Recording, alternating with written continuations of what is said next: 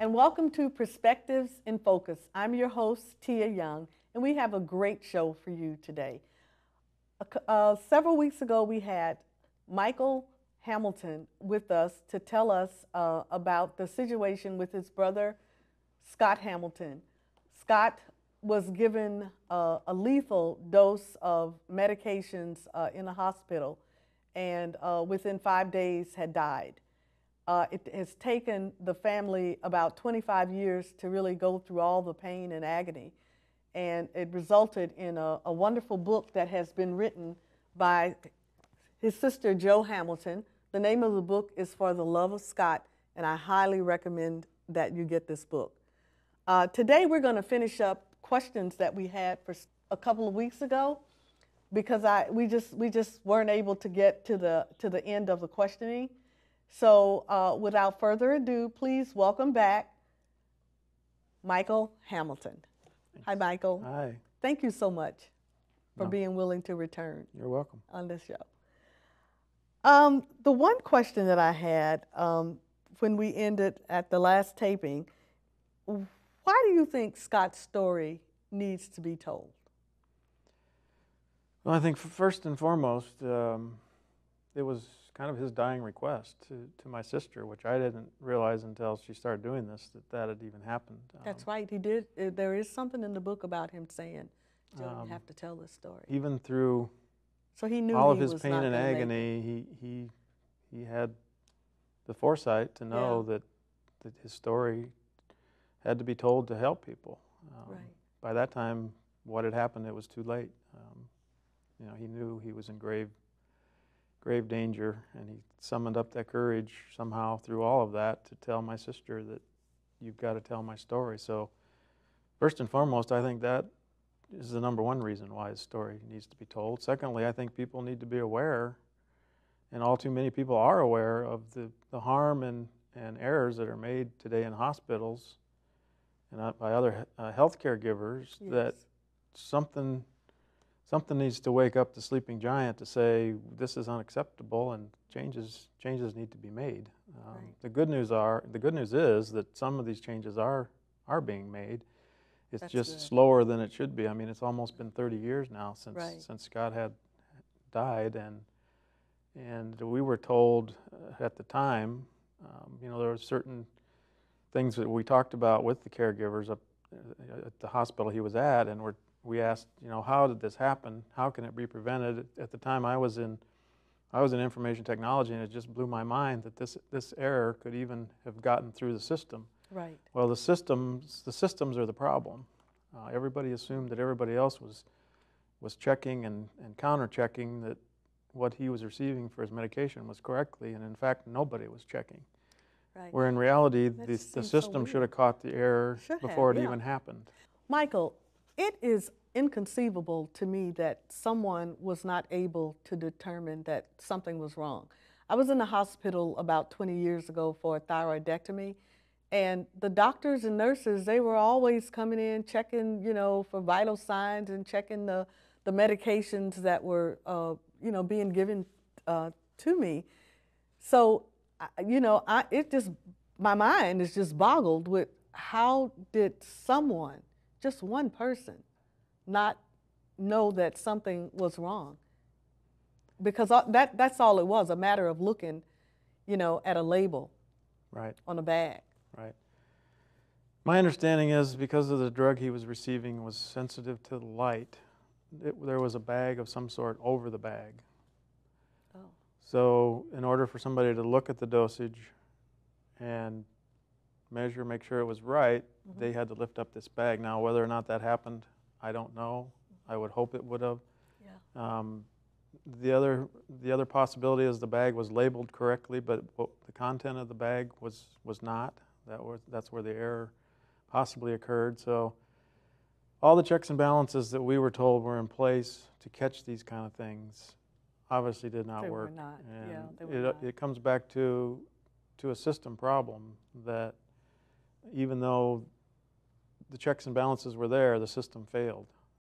Tell us a little bit about the summit. I know you're here with your family, and that you've been involved in the summit this weekend. Tell us a little bit about that.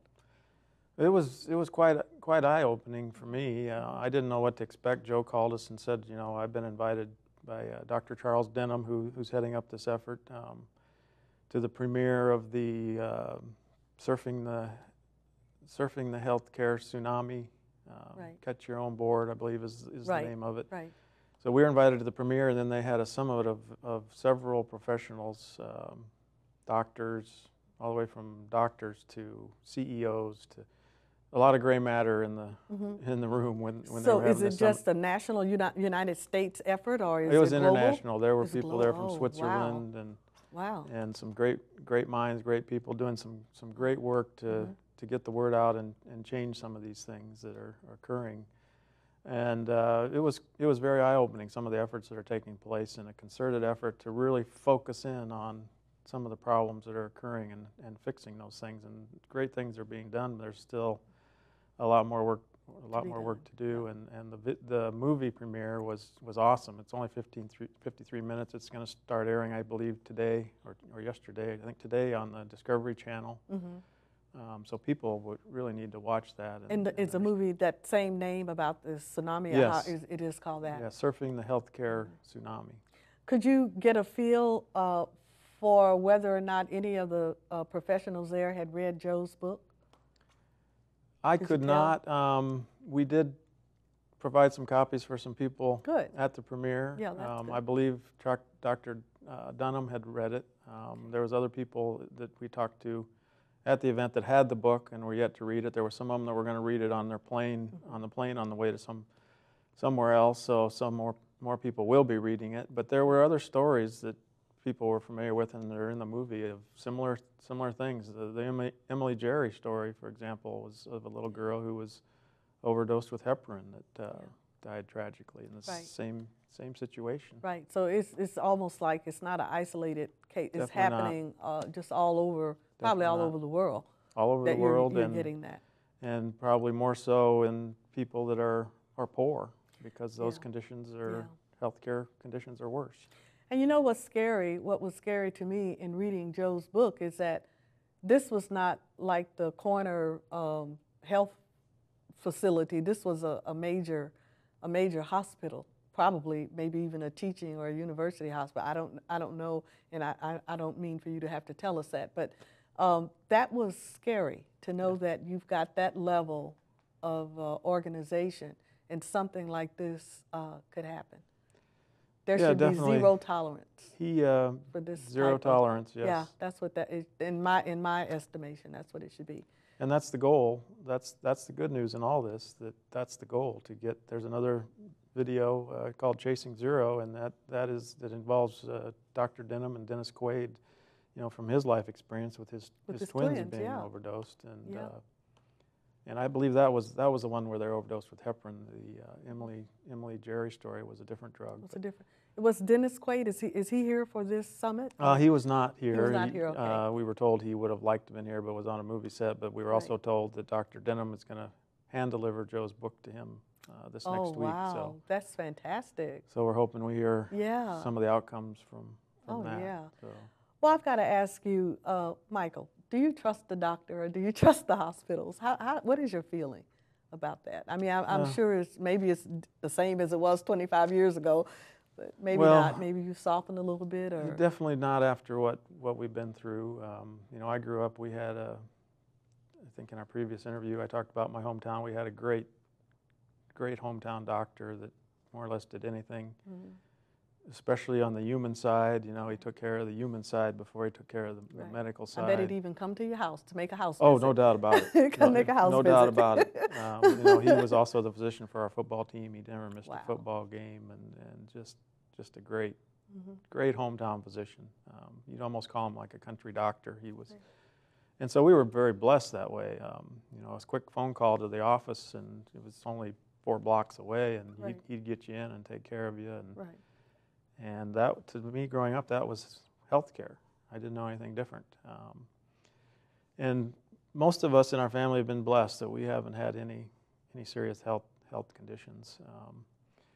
But after Scott's situation, we certainly have to question every time we go to the doctor. Michael, Do you trust the hospital, any hospital or a doctor? I know it's been 25 years ago, almost 30 years ago, and I can imagine what your answer would have been 25 years ago. But I'm just wondering if over the years, if you've softened any or if you're still very cautious about the health profession, medical profession. Still very cautious. My wife does a much better job of researching and thinking through, how we're treated with our healthcare professionals than I do. I've gotten probably better over the years. But what alternative do we have? We get sick. We can choose where we go, but ultimately you still have to rely on the healthcare profession to be treated. It's not like you can pick a different airline or a different automobile brand, Right. or it's a network, and certainly there are some that are better than others, and hopefully there's a part of luck that plays into it as well. I mean, when you consider 100,000 people a week die of unneeded deaths in healthcare facilities, 200,000 if you consider the infection rates. That's true. That's just way too many. And it could happen to any of us. Right. Our family has been fortunate that we've had no major healthcare problems for the most part, just routine type things. But I remember when my older daughter was born, we went through the experience of, she was born C-section, which was somewhat traumatic in the first place. And then I remember going to the nursery the day after she was born and seeing handwritten on her chart that Hamilton baby has a heart murmur with a question mark behind it. So right away, all these feelings that I experienced with Scott come flooding back.